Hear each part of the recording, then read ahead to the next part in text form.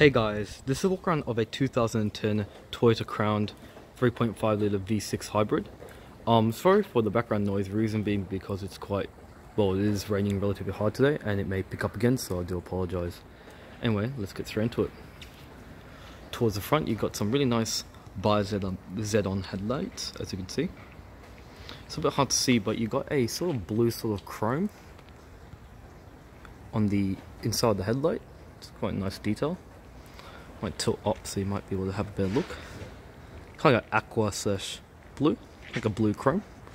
Quite a nice detail. So Toyotacrown, so it has its own sort of badging instead of the Toyota symbol. So obviously a picture of a crown, and the blue is supposed to indicate that it is a hybrid model. Got fog lights. The vehicle isn't registered, obviously. There's no fuel consumption sticker. That's because only in Australia we have the fuel consumption stickers, so I'll leave those details in the description below. So the tyres on this model is, it's just been fitted with these sort of aftermarket tyres. So I don't actually know this brand, but it's called Z-Tex tyres. And they appears to be about 18-inch. And I'm not too sure where they're made in, but I believe it would be, it says made in China. But yeah, obviously you can fit a good set of tyres on this car as well. Got some nice chrome as well, you can see here. You also got the crown logo embossed there too. Did mention it was a hybrid model.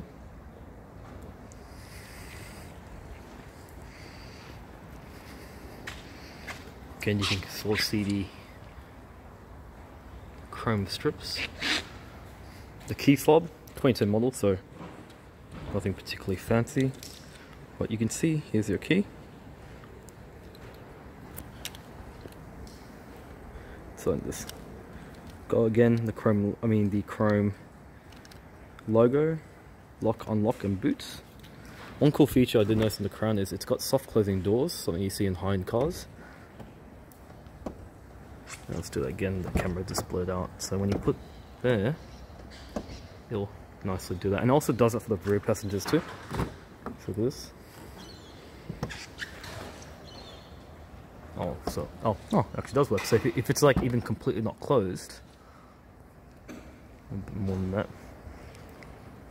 Give it a second. I'll do that again. I think I'm gonna do it like there. There you go. So pretty cool stuff. So don't close the door properly, always make sure it's closed. Again, the crown logo here, kind of like a nice jewel sort of effect. Typical Japanese tradition, you can only tint the rear windows but not the front. So I've got this pretty dark tint. Show you the rear of the crown. Got pretty large tail lights down there, you can see. Very large. Did mention hybrid model. Same system as well. Toyota's hybrid synergy drive. Rear backup camera.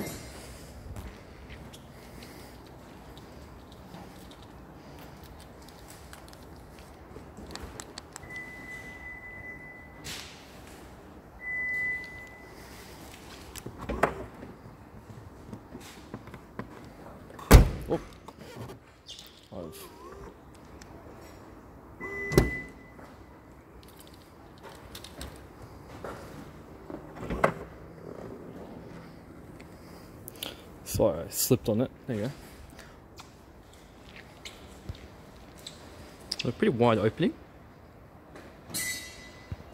Got the warning triangle. So obviously you got pretty hard encased. I believe that's because of the battery. I don't think the seats do fold down. And you got a cover there, your toolkits, and all your information. And you do have a tie there, but I don't know if it's a full size or a space saver. You can lift up to see. To see from here. Got some hooks here too, you can see. 1, 2, 3, 4. Has a typical Japanese import smell. Kind of reminds me when I would go to the hotels in Ginza. Kind of has that same sort of smell. So I think the car has locked itself. So if I think put your hands here, it unlocks. So you don't have to actually do anything, which is actually pretty cool. So here's the interior of the 2010 Crown. It's a DVD there because one of the gents is actually showing me that I can play DVDs. Crown logo here. Sorry, I got a bit of a runny nose. Just move this aside for a moment. I don't know if you noticed that when I opened the door, there was actually a little cool movie that popped up. Let's see.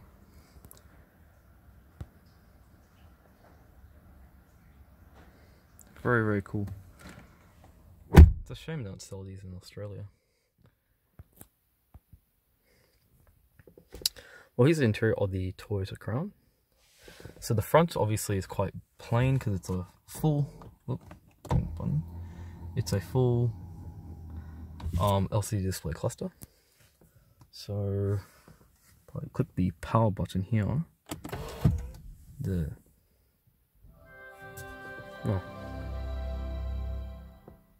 Pretty cool stuff. So I'll just press it again and you'll see a little movie popped up. There you go. I'm putting my hand there just to get rid of it. So you got a full LCD display cluster. Left is your rev counter and the right is your rev counter. So it's saying there's no SD card to operate the navigation system. So when you turn it off, the steering wheel raises, and it does that because it's trying to create more access for you as a passenger. So here's your steering wheel. So I'll put my hand over to prevent the glare because then the color changes. Oh, nice black stitching here. So when I take my hand off, you can kind of see how it becomes all washed out. Got your control, so your radio. All feels very nice. Hand-free telephone. Display. Voice command. Cruise control to the right. Got your wiper controls to the left. And your headlight indicator controls to the right.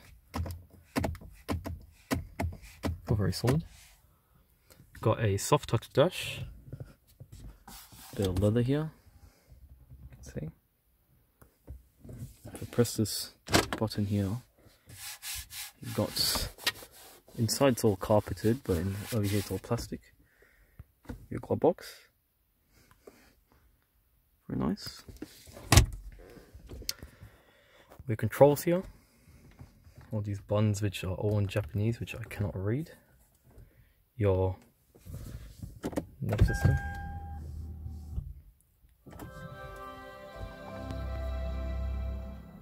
So I'll just show you your climate control. So I'm going to turn on the temperature. Your fan speeds is ETC カードが挿入されていません。 Let's turn on. How do you adjust your fan speeds?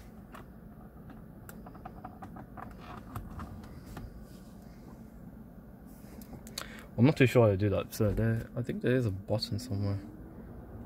Here, I think it's on this auto. You can. Oh, okay. So it's a full. So it comes up on the screen. So if you want to change everything, it looks like you can do it all here. So it's full touchscreen. Looks like it appears to be, and you can do it through the touchscreen. And the screen's actually quite responsive. Different zones, and then you got a couple of shortcut keys here, and the buttons feel pretty well made.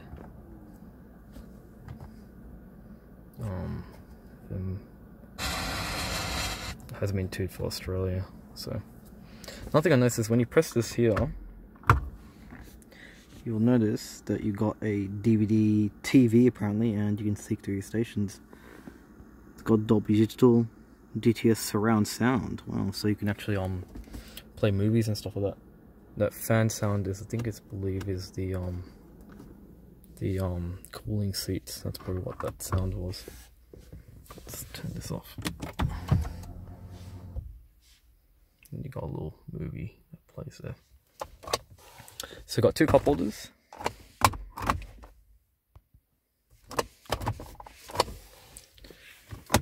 Same sort of pattern as you can see here and on partly over there. Gearbox. You can just drive on economy mode, different driving modes, just EV if you like, without using the engine. Leather seats, the leather armrest. If I press the side here, you've got nicely padded. You've got two power outlets and a USB and aux port here. All very nice. I love the felt touch here, very nice. It tells you all your power information as well, how much they use. You got perforated seats, which is also very nice. See, very nice, good bolstering. This car's done about 90,000 kilometers, but it looks like it hasn't been driven in at all. Looks like a new car. You can move the seat forward and back as well, I noticed. So it's good for rear passengers. Very nice leather. Some sort of DVD. You do have some door cards here, which don't really hold too much. I mean, you can hold like a bottle, but it doesn't really fit my bottle because of the weird shape of it all. But it's pretty useful. Got some vanity mirrors here. Got a sunglass holder. You can see here. Got some illumination. Oh. Okay, sunroof. Which I call it.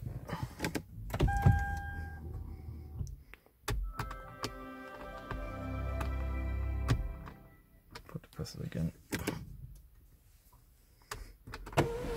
So you can actually open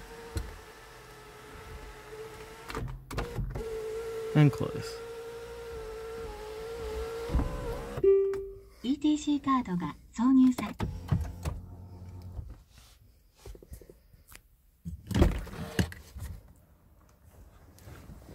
Also, the door cards are all perforated too, you can see. Same sort of treatment as well. Memory seats. You can fold the mirrors. Now, people don't actually know this, so in Japan, this is actually the card if you're going on the, I think it's when you're going on the freeway. Like in Australia, we've got the e-tag, so that card goes in there, and that's for your e-tag. So a little card, you go there, and you can go on the freeway, and that charges your toll. So that's what that is, I believe. Correct me if I'm wrong. So that's for your seats, bolstering, and yeah, so cool stuff. Couldn't show you much of the UI because it's all in Japanese, so yeah, not very useful. Again, soft touch materials here as well.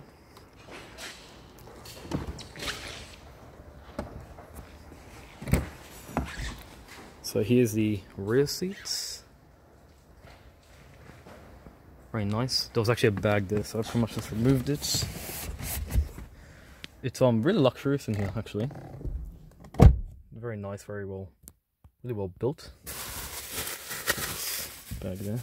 So here's the rear seats of the Crown. Got some pockets here, another pocket here. You got some handles here, not like you'll really use it. Got really good headroom. You got these nifty like dome lights. Really dark here because of the tint, which is actually pretty cool. And you've got these shades, which is great to block out like glare and things like that. But I don't think you would need it because the tint's pretty dark. The carpet's really gorgeous. You can see here, got rear vents here. Pull this down, you've got all your controls. Oh, well, is that shade electric? I thought this was manual. Didn't know that. Okay, so I think the shades are, oh, it's for the rear one. So the rear one's electric. So I believe if you turn it on, you press this button and this will electronically raise or lower the shade, which not gonna do that in a moment. So all these buttons here are for the seat to stations, the seat to move. Oh, so you can actually push this forward if you like. That's new. Oh, that's cool.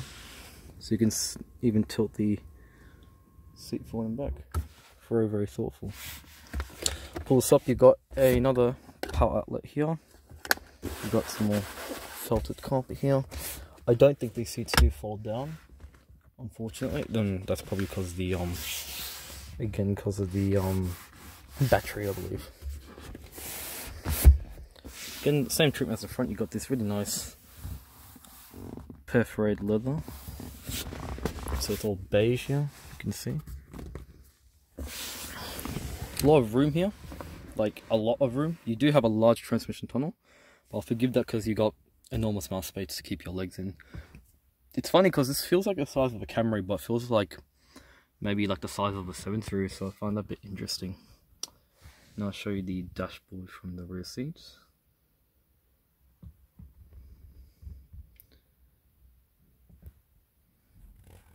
So the range, I think the gentleman said he drove this to the Ocean Road, to the Great Ocean Road. He got about 700 k's, and it's a hybrid. It's about, I think, 63 litre. Fuel tank 67, not too sure. So not too bad, and hybrid. So yeah, this model is probably the last one where it came with a V6 and they dropped it down from a 3.5 to a 2.5 litre engine. Got an ashtray. People with smoke, not very common as in Australia, but in Japan, big smoking culture there. Storage here, all very nice. For a better look at the interior, so you can see the perforation, very nice. Pretty good visibility, like there's no real blind spots also. I mean, maybe a little bit there, but yeah, very nice. Also, I noticed it also lights up, says crown, which is actually a pretty cool detail. I'll just quickly show you the engine, because I think that's something that everyone really loves to see.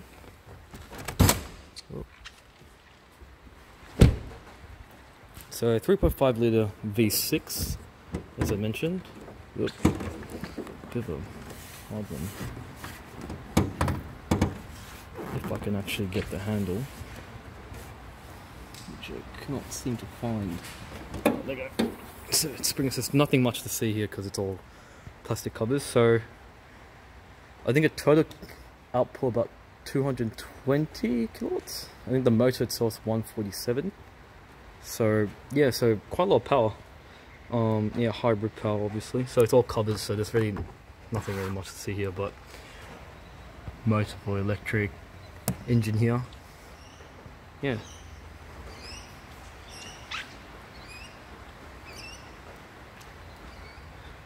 Crown symbol, Synergy Drive Hybrid. This car's going for $25,000. So hasn't been registered though. Yeah, so nothing really too much to see here, but yeah.